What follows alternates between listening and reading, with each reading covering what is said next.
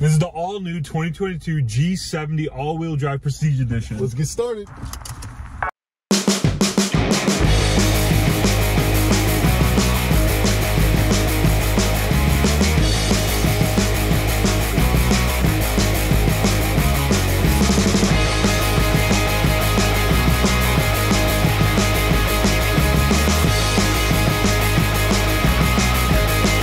The Genesis G70 lets out 252 horsepower, 262 pound-feet of torque from an inline-4 engine. And it goes 0 to 60 in 6.2 seconds. It's kind of slow, honestly. Oh yeah, that's pretty slow. Yeah, this is an accountant's car. I decided. You have to be an accountant to buy this car. With like straight up.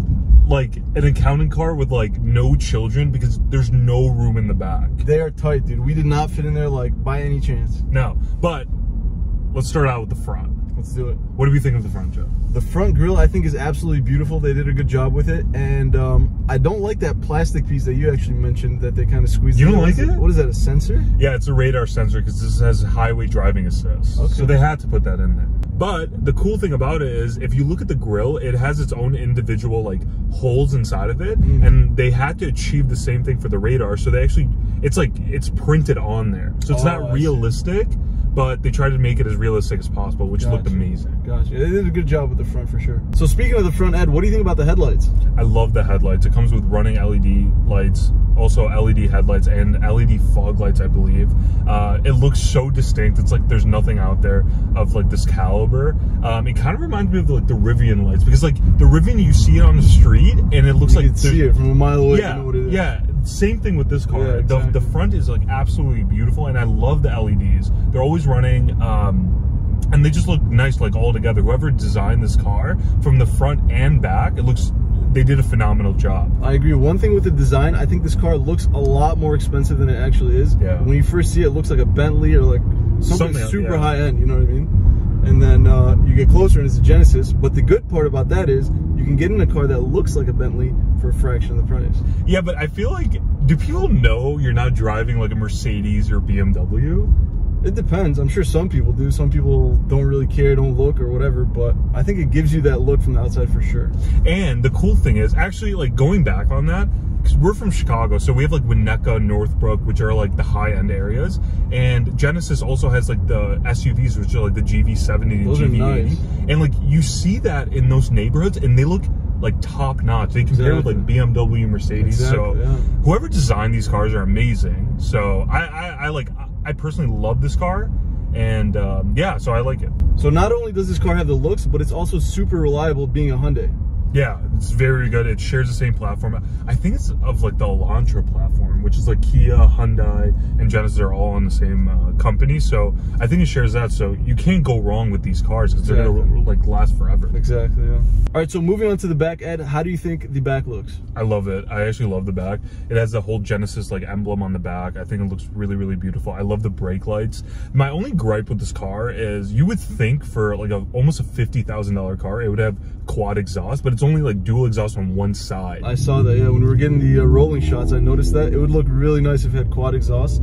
But it's not bad. I think the back actually, to me, when I first saw it up close, it reminded me of the Mercedes CLS. My aunt has one, and as soon as I saw it, I was like, wow, that looks exactly like it. So don't quote me on this. Again, like similar to the Rivian one where I got the batteries percentage wrong in the car. I believe that the designer of Genesis now came from BMW. Oh, did he? Yeah, so, which I can't really see like the BMW like styling design, but very, very good like styling. Like the back is absolutely beautiful. My only gripe with this car is it has like a sporty like feeling and a vibe. And like, what do you think of the exhaust tone? The exhaust was a little plain, but again, it is like a family single guy kind of sedan type thing, so I don't expect it to have like a big roar or anything like that. Yeah, but this is not a family car. This is more of like a bachelor car, like a businessman type of thing. But I guess yeah, the exhaust was kind of underwhelming, to be honest. And just like this is how the exhaust sounds.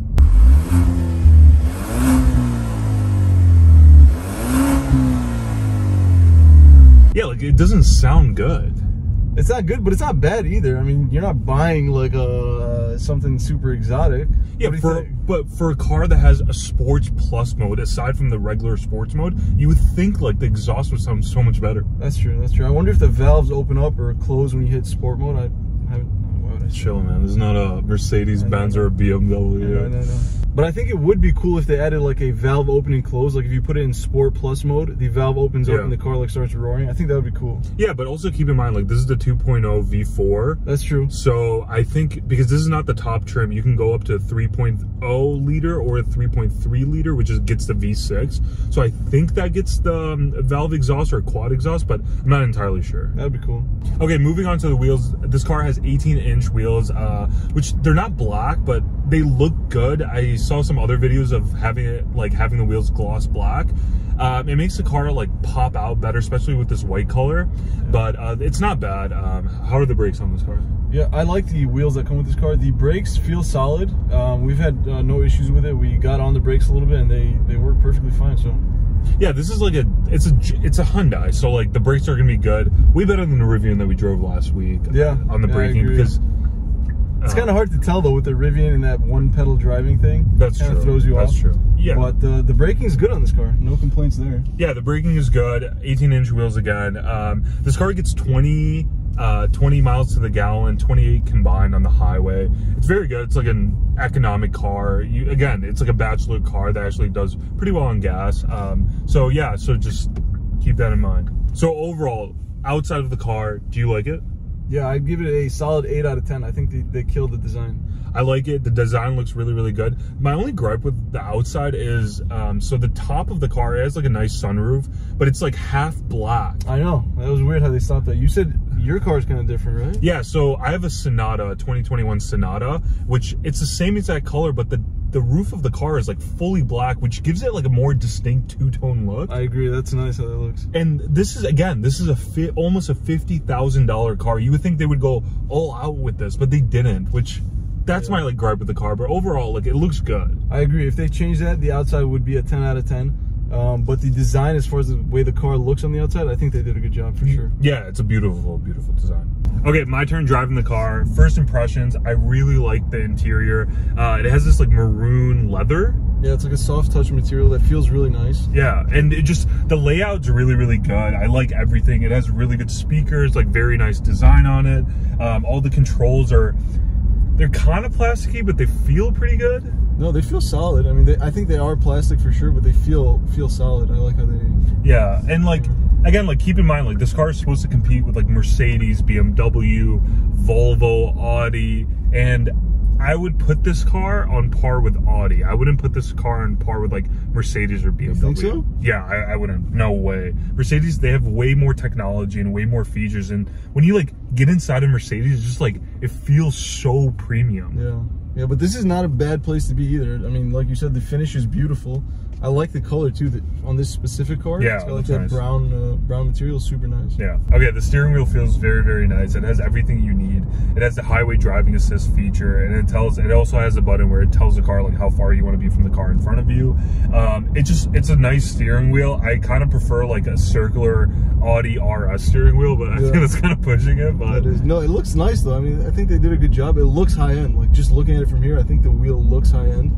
The buttons look like they're metal, even though they're plastic. Yeah, it looks nice though. Yeah, no, it looks really, really nice. It comes with 2 paddle shifters, which are plastic as well. Yeah. I'm not gonna put it down on that because like this is not like a fully loaded car, but it feels very, very nice. It also comes with a nice display. My only thing is it's half digital and half analog. Yeah, I noticed that. That's kind of weird. One of the tachometers is digital, the other one is not, which is kind of weird. Yeah. You said your car is all digital, no? Yeah. I have a 2021 Sonata again, and it's fully digital. It has like an LED like display, and this is not. I don't know. Like I don't really like that, especially for the price range, but it's not bad. Yeah, the digital is just like normal. It just shows you like your tire pressure, your engine temperature, and like all that kind of stuff. So nothing like crazy, but just like the driver's side, like it feels very, very nice. It has like nice speakers, and just like the material, it's kind of plasticky, but it's not bad. So yeah. But I agree. I think the digital display should be standard on all cars 2022 and newer. Yeah. I mean, it seems like it should be. The side that's digital looks really nice.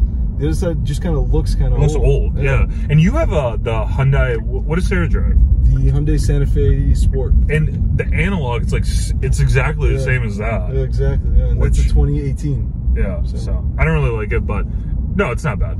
Okay, moving on to the infotainment system. It's very, very good. It has like a navigation, which is like, it's semi-laggy, but it actually does the job. I think it's better than the Rivian though. Oh yeah, 100%. You know what I mean? You were moving the map around and it was on point moving. The Rivian kind of dragged, like you'd move it would take a second and then like kind of jump to it. Yeah, 100%. I really like it, but it's very responsive. It has everything you need. It has Apple CarPlay, Android Auto, it has valet mode, and then it has like the radio, HD radio and stuff. And it has one more cool thing. What is that? That nature, sounds of nature. I think that's a really cool touch. Listen to this. Yeah, it is like the sound of nature, and it's a cool touch. It's kind of a gimmick. It is. Like, why would you need to listen to water running? Yeah, or like if you're like sad boy hours at night, like you just put it on the heated thing. I guess it's a cool touch.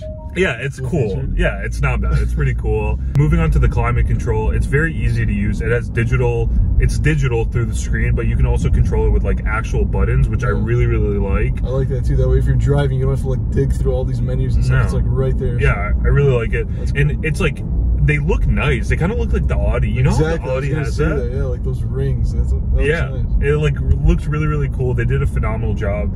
And it's like easy to mess that up now if you make it like fully in the infotainment system. You get lost trying to look for it. And that's kind of dangerous while you're driving. Yeah, 100%. But overall, the climate control, the infotainment system, it's really, really good. Comes with a 10-inch screen, so not bad. Like it's very basic. Yeah, I would say, right? I agree for sure. All right, so moving on to the seats.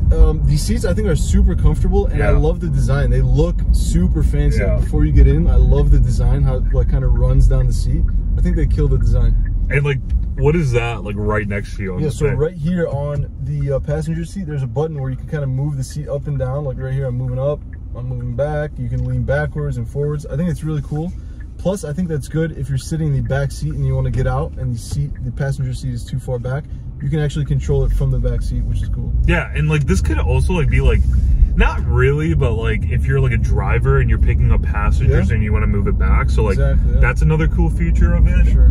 Yeah, but the seats are like beautiful, very comfortable. They feel premium, and yeah, like just all together, it's a very, very comfortable car. But what do you think of the back space? It is tight, dude. There's like absolutely no space back there. We open the door and we see like there's no leg room. I'm like, how am I supposed to get in there? Yeah, there's like nothing. Like, again, I'm 5'11", 6 foot. 5'10". Yeah, 5'10". And if we try to sit like how we're sitting right now in the back, there's no way I would fit. Can't do it. No, it's made for kids, I think. Yeah, no, 100%. This Genesis comes equipped with a beautiful sunroof that takes about half of the roof of the car, which I think is a nice touch. That comes with a shade that you can also close if you want to have the sunroof closed. I don't like it. You don't like the sunroof? No, it's like halfway. Like, again, I'm going to put this again. My Sonata has a fully panoramic sunroof. This car feels smaller than your car though, doesn't it? Yeah, but I'm sure like they could do it. It's Hyundai. Yeah. But I don't know, I kind of like it. It's not bad. It's not bad, but I like for the price of the car. I see what you're saying. I like that should come with it. Yeah, I feel like there should be more to it. Yeah. But overall, like, not bad material. All right, Ed, so we're at everybody's favorite part of the video. If you had $46,000 laying around, would you buy this car? Okay, again, not a surprise. No, I would not buy this car. Dude, you're tough, man. Tough to please. No, especially for $45,000. I feel like there's like a lot of other cars in that price range. Like, I would rather get like a fully like hooked up like Sonata for that. Okay. Like, it would come with all the bells and whistles. Again, I know this is not like fully loaded, but I would not. It's very comfortable drive. Like, it's a nice car. Like the steering, the damping on the car is very, very nice, but I don't think I would buy it. It's just way too expensive, and it's not big. It's not like a really, really big car. Yeah, it was pretty tight. What would you do? I'm gonna have to agree with you on this one. I don't think I would buy this Joe car. Smith, you wouldn't buy this car? I don't think I'd buy this car. It is too tight. It's pretty pricey for what you get, like you said, all the plastic bits and things like that. So it is a little steep for what you get. So I think I would pass on this car. But guys, what do you think? If you had 46 grand, would you guys spend it on this car? Let us know in the comment section down below. Also guys, don't forget to hit that thumbs up button. And if you haven't already subscribed to the channel, please make sure you do.